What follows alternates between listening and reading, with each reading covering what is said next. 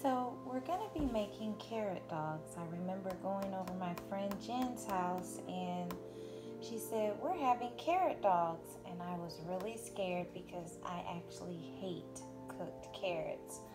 But let me tell you, those carrot dogs were the bomb and I fell in love from them from day one and I never stopped, and I think that you'll really love them too. So I took my carrots and I cut the ends of them, each end, trying to, make it to resemble a hot dog. I really like the big fat ones, but really any size will do.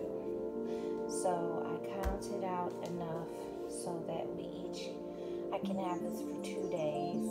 Basically, we each can have 2 hot dogs. So I'm really excited about this. We're going to put it in boiling pan of water and let the carrots boil for 5 to 7 minutes or until I can at least stick a fork through it. Then we're going to pour the hot water out and run cold water over it and just kind of let them cool off a little bit, drain the water all off, and then we're going to soak it in a marinade overnight. As you can see, I've got the carrots boiling in here. So, I boiled my carrots. I've got my ingredients in the bag so that it can marinate overnight. You're going to be adding Bragg's liquid amino. You just use a big Ziploc bag and you can just kind of play around with the seasoning. Maybe like a cup of Bragg's in each bag, or you can use soy sauce. And then you want to put about maybe a half a cup of maple syrup.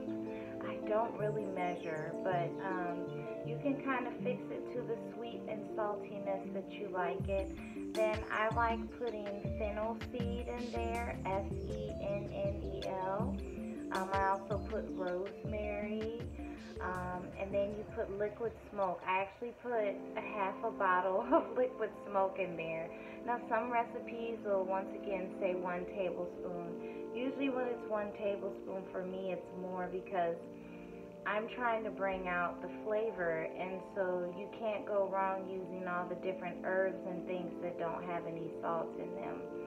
So, and then I put a lot of onion powder and garlic powder, a lot in the bag.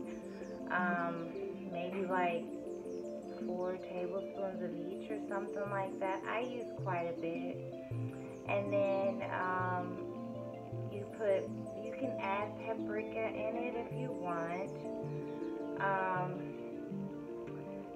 To add a little spice, I do put the Tony Cacciatore seasoning, this right here, this Clio seasoning.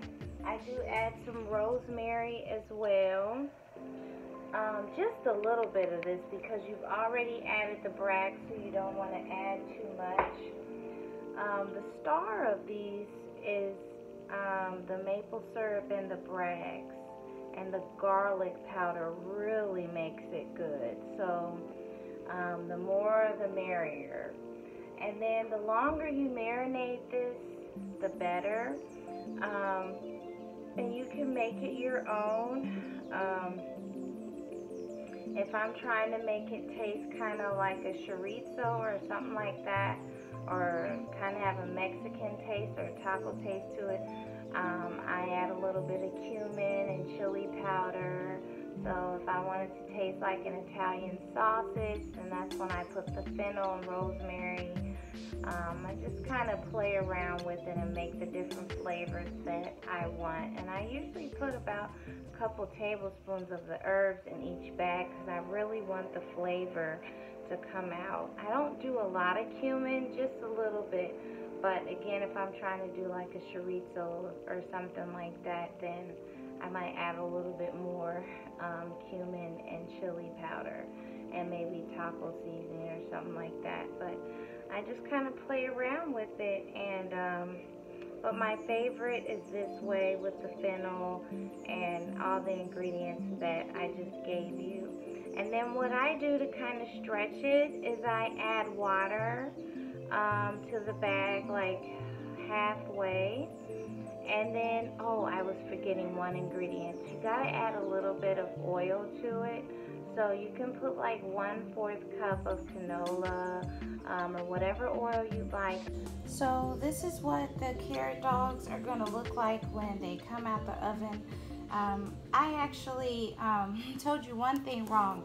You're gonna take your oil and just put it in like maybe just a tablespoon of oil, whatever oil you use, and put it in a little bowl and then brush it on the sides. And this is what it looks like. Doesn't this look amazing? I mean, these are the bomb. Now I want to show you what it looks like in a hot dog bun.